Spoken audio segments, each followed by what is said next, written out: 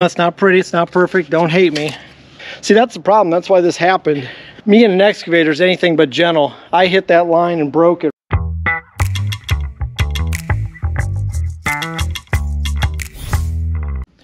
Welcome back to the channel, glad you joined in. Today's project, I gotta fix the electrical line to this barn. Now most people would probably say, why didn't you just use one wire? Because what we did, and this is a little backstory, ran a wire from that barn to this barn. Well, in the process, I decided to open this door up. Well, originally I ran the electric line right here to this post, and I thought, I'll just make sure I'm gentle and I'll just run it underneath the ground that way. Well, me and an excavator is anything but gentle. I hit that line and broke it right about in here somewhere. So now I'm splicing on a section and I'm running all the way over to this corner in here to hook up where the breaker box is actually gonna go. And likewise, you see the two wires at that timber frame barn. What's gonna happen there is there's gonna be a breaker box inside there too. So a lot of fun, so let's get at it. And if you know, splicing aluminum wire is a lot of fun. So we're using the little connections and then we're putting this shrink wrap over the top of it. So that's what we're up to. This is actually the neutral wire. That's the other problem we have is when you hit these lines, you got to make sure you hook the right one up. Otherwise, when you go in there and you go look at the green stripe, which means it's the neutral or the ground, however you electricians want to go about it. But it's going to be our ground and our neutral because you don't have a secondary ground when you have a sub panel. And I'm not going to get into electrical stuff because I'll have everybody fighting me here. What I'm going to do is actually braid these wires together. Sometimes we use a mechanical fastener. I found that I can actually braid these together pretty easily and it doesn't hurt anything. I think eventually we're going to run a new wire anyway, ironically, since I've jacked this up. So please don't hate what I'm about to do. There's electricians in here, they're going to start screaming, I know it. And yes, it's aluminum. That's another misconception. People say you can't use aluminum. There's a lot of aluminum still used today. You just have to be careful where you use aluminum and what rating you use it.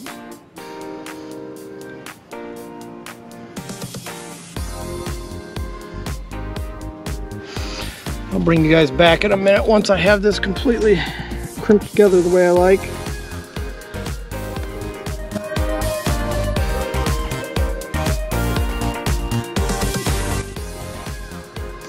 I know there's just going to be a ton of bad comments. This guy's an idiot, this guy's a buffoon. I can already feel the Captain Obvious questions. Sorry. Like I said, it's a farming channel, not electrical, so don't hate me. Gotta clean that off.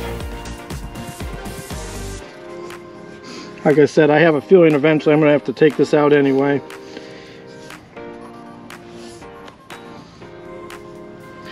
Now we're going to get our heat gun, which is painfully slow. We're just going to shrink wrap this tube on for weatherproofing purposes. It actually has a glue inside it that once we heat it up, it will actually stick to this outer casing. That's why I was cleaning it off there. And it'll keep any dirt or water from getting in. And then also I have some special tape I'm going to put over top of it too. And you can see it shrinking there. I mean, this heat gun battery is about dead. We're going to have to change it out, but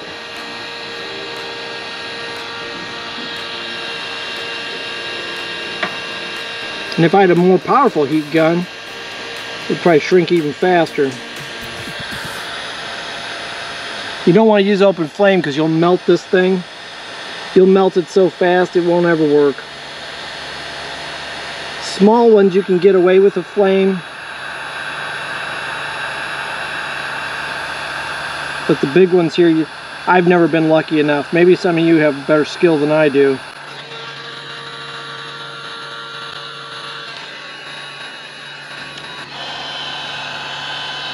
And like that, we got it. I know it's not pretty, it's not perfect, don't hate me. It's gonna work for what we're doing. And it's good enough for this for the moment. It'll actually hold up just fine. Bury it down where we don't have to see it. So all we gotta do is fill in this hole and we're done with this part of the project. And later this week I can come in and wire up that panel. and I can go over to that barn and get that wired in. And as long as I don't dig, I don't know, it's like 2 foot below ground now. See, that's the problem. That's why this happened, was these people, this road right here, the wire's actually right under that gravel road. It's only 3 inches underground. I know everybody gets tired of digging, and I do too.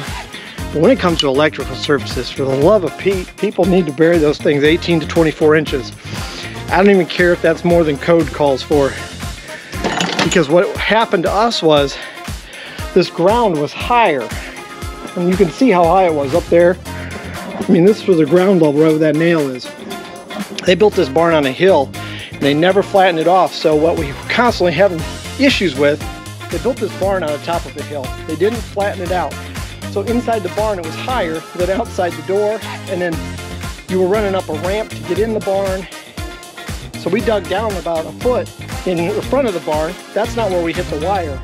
Out there by that barn, we dug down 3 inches and hit the wire.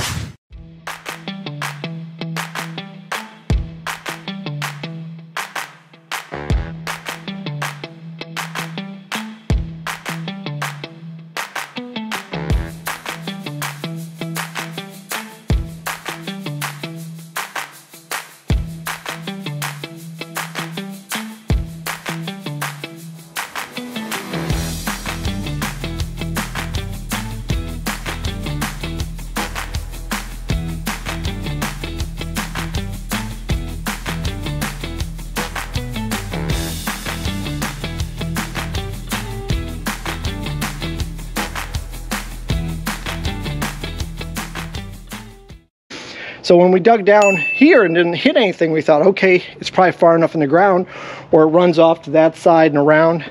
We were completely wrong. It's a prime example why you always got to check for things. And no, Colin, Julie would not have found this issue because it's on my property, and the property owner before me put this in. So that wouldn't have helped me. So, fun times. Let me get this hole filled in and we'll start on the next project.